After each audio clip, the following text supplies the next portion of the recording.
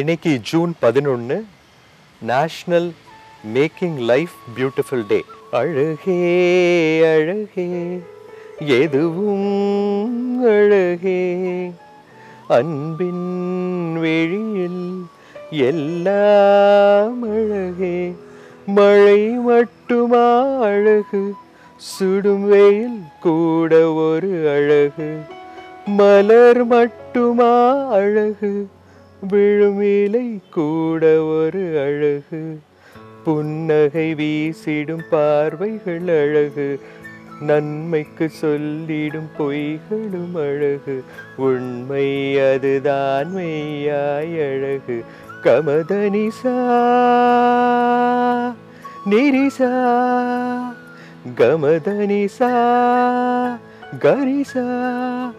அழகே அழகே எதுவும் அழகே, அன்பின் வெளியில் எல்லாம் அழகே.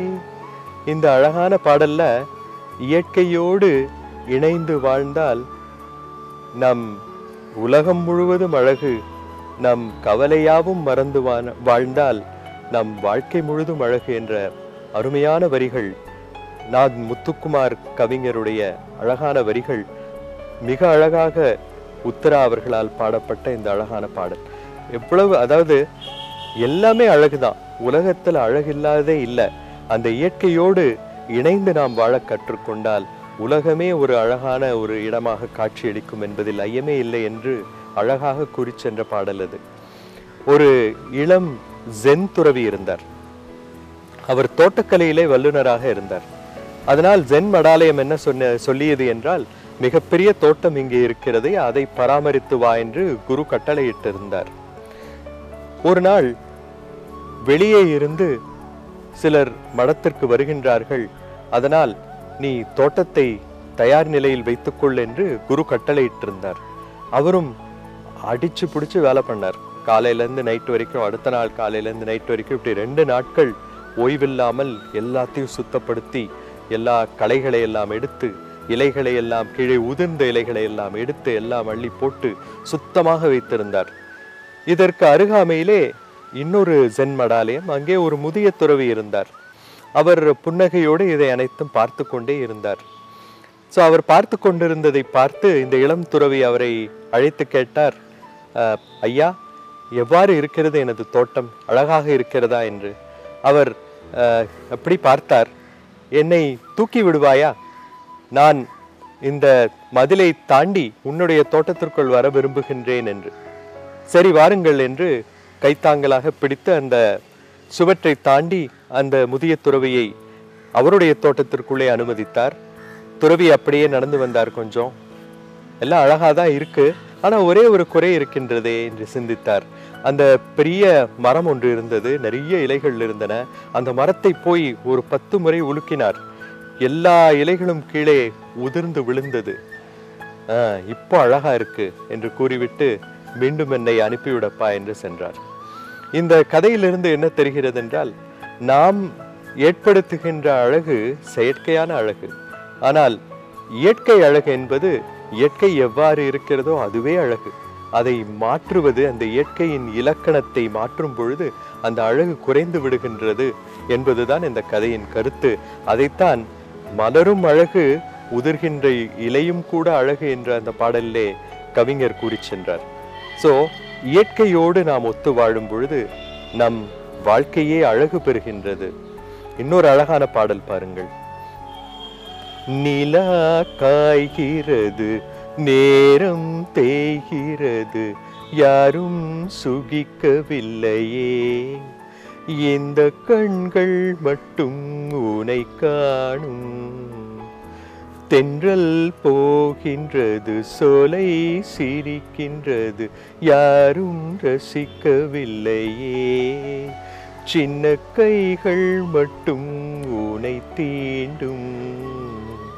காற்று வீசும் வெயில் காயும் காயும் அதில் மாற்றம் ஏதும் இல்லையே ஆவானும் மண்ணும் நம்மை வாழ்த்தச் சொல்லும் அந்த வாழ்த்து ஓயவில்லை என்றென்றும் வானில் நிலா காய்கிறது நேரம் தேய்கிறது யாரும் சுகிக்கவில்லையே இந்த கண்கள் மட்டும் உன்னை காணும். இயற்கை எவ்வளவு அழகாக இருக்கின்றது. அந்த நிலா காய்வதும் வெயில் சுடுவதும் அந்த காற்று வீசுவதும் அந்த சோலைகள் சிரிப்பதும் என்ன ஒரு அழகான விஷயம். இந்த விஷயத்தை நாம் உணர்ந்து கொண்டோம் என்றால், அந்த இயற்கையை நேசிக்க கற்றுக்கொண்டோம் என்றால் நமது வாழ்க்கை மிக மிக அழகாக அமையும் என்பதில் ஐயமே இல்லை. கௌதம புத்தர் அவர்கள் ஒரு முறை ஒரு ஊரிலிருந்து இன்னொரு ஊருக்கு சென்று கொண்டிருந்தார். வழியிலே ஒரு சிற்றூர் இருந்தது. அந்த ஊர் மக்கள் அந்த பௌத்த மத கோட்பாடுகளை வெறுப்பவர்களாக இருந்தார்கள். புத்தர் வருகிறாராமே, அவரை கண்டிப்பாக ஏதாவது ஒன்று கேட்டுவிட வேண்டும் என்ற ஒரு குறிக்கோளோடு இரவு நேரம் அது தீப்பந்தங்களுடன் நின்று கொண்டிருந்தார்கள்.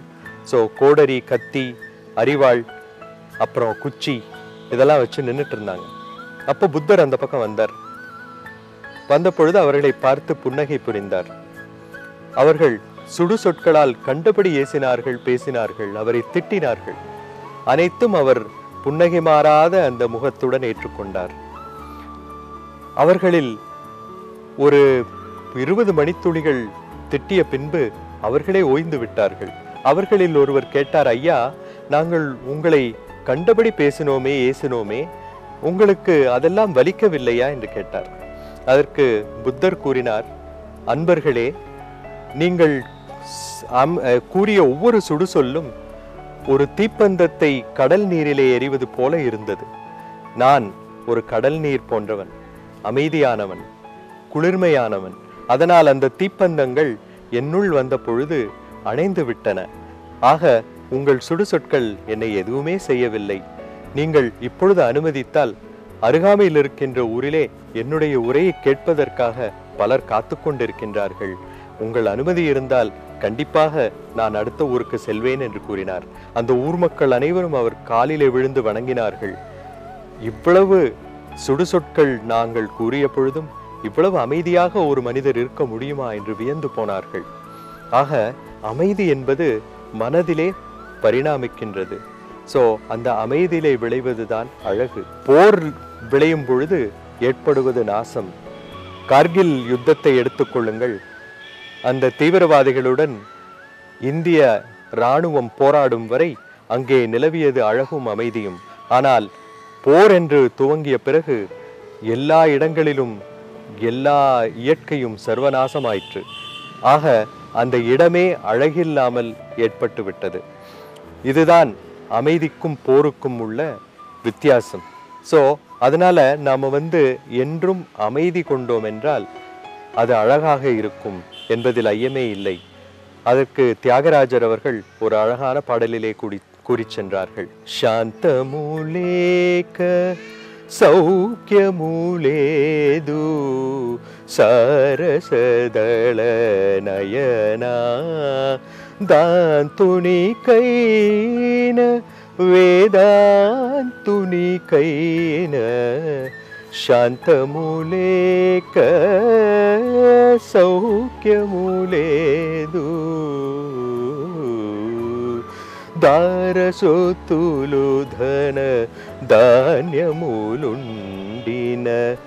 సారెకు చెప్పదఫ సంపత కల్గిన శాంతములేక సౌఖ్యము லேது சரசதள நயனா.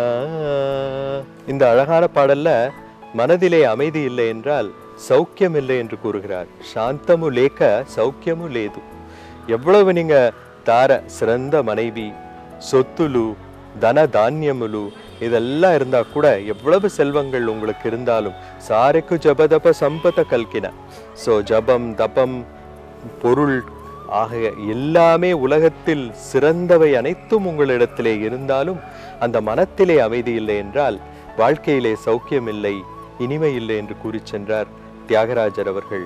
ஸோ ஆக மனித வாழ்க்கை எப்பொழுது முழுமை பெறுகிறது என்ற ஒரு கேள்வியை என்னிடத்திலே எனது விஜிஎம் மருத்துவமனையிலே என்னை இன்டர்வியூ செய்து கொண்டிருந்த பொழுது ஒரு பத்திரிகையாளர் கேட்டார். திடீரென்று இந்த மாதிரி ஒரு கேள்வி வந்தவுடன் என்னால் என்ன பதில் சொல்வது என்று தெரியவில்லை. ஒரு நிமிடம் கண்ணை மூடி திறந்தேன். மனதிலே இருந்து விடை கிடைத்தது. ஒரு உயிரின் அவலத்தை ஏனும் போக்க முடிந்தால் மனித வாழ்க்கை முழுமை பெறுகிறது. ஏனென்றால் விலங்கினங்கள் 5 அறிவு கூடியவை. அவைகளுக்கு 6ஆம் அறிவு கிடையாது. அவர்களுடைய வேலை என்ன? விலங்குகளுடைய வேலை குழந்தைகள் பெற்றுக்கொள்ளுவது. அந்த தாய் அந்த குழந்தைக்கு பால் கொடுக்கும். அந்த குழந்தைக்கு இறை தேவை என்றால் உடனடியாக வேட்டையாடி அந்த இரையை கொடுக்கும்.